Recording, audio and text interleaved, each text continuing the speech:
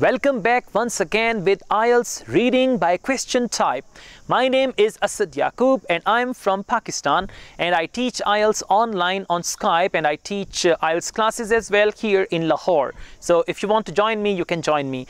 The next type of question which we are going to discuss is short answer question. Short answer question. Now in IELTS reading there is another important type of question which is short answer question, where they are going to ask you a question and you got to answer in 3 words maximum, right? You know already in IELTS listening and IELTS reading your answer should not exceed 3 words. 1 word minimum and maximum 3 words, and every word is counted, even article is counted, right? So try not to write more than 3 words, otherwise they're going to cross your answer. So in short answer question, the first technique or the first tip is for you that you need to understand the question.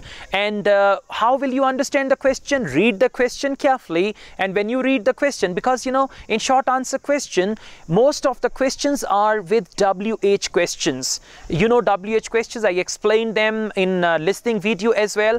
If they're going to ask you a question with what, it means there is going to be something, there's going to be a procedure, there's going to be a method, there's going to be, you know, something, or the answer is going to be a noun.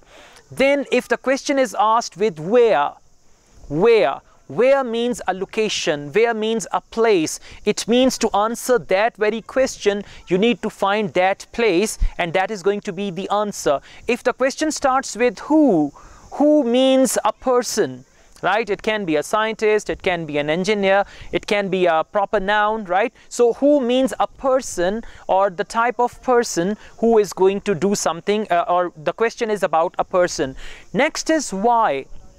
We use why for the reasons. When there is why, it means there is a reason. The answer is going to be the reason. You got to find that very reason, and there you're going to find the answer. And if the question is with when means a date or a time, right? Or it can be the time of the day, time of the month, or time of the year. When is actually for the time period. So you got to see if the question starts with when, then you got to look for the time when something happens. And if the question starts with how, it means the method or manner how something is done. So you got to find that very method or that very manner how something is done.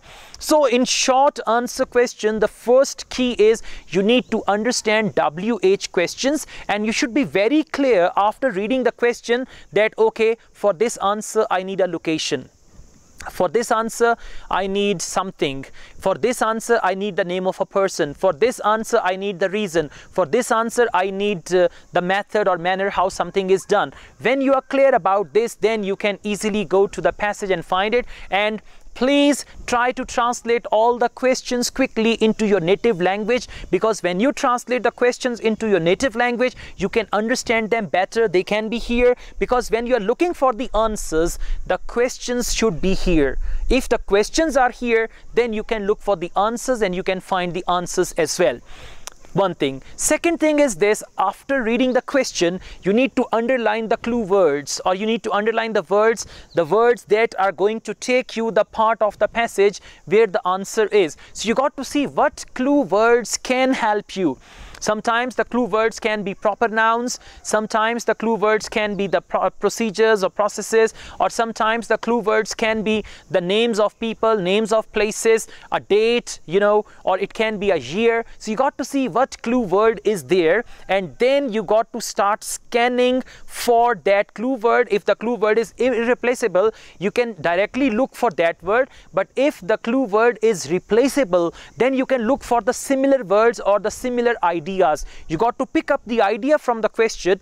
If the clue words are not clear, just pick up the idea of the question and then see in the passage in which paragraph they mention that very idea. Once you find the paragraph, then start reading the paragraph, read the lines, and once you read the lines, you can understand and you can easily find the answer. Remember, when the question is about short answer question, you got to write the answer exactly as it is written in the passage. It's a very important tip. For example, if the answer is television, And in the passage, they have written television, T-E-L-E-V-I-S-I-O-N. In your answer sheet, you are going to write television. Now, if there in the passage, they have written television and you write TV, the short form of television, your answer is going to be considered wrong. So they are this much sensitive, okay? So you got to see whatever is written in the passage, however it is written, you got to write it in the same manner, because you know you got to select the word from the passage. So I hope these tips are going to help you. And short answer question is very simple. It's not difficult at all. There is a straight away question. You got to read the question and you got to give the answer, and follow my tips. And if you like this video, please hit on like button. And one more thing, if you want to know further, subscribe this channel on YouTube. Definitely you will learn a lot about IELTS from this channel. And if you have any query or comments, you can comment it in the comment box. I will read and I will try to answer your comments as well. I wish you a great band score in IELTS. See you soon.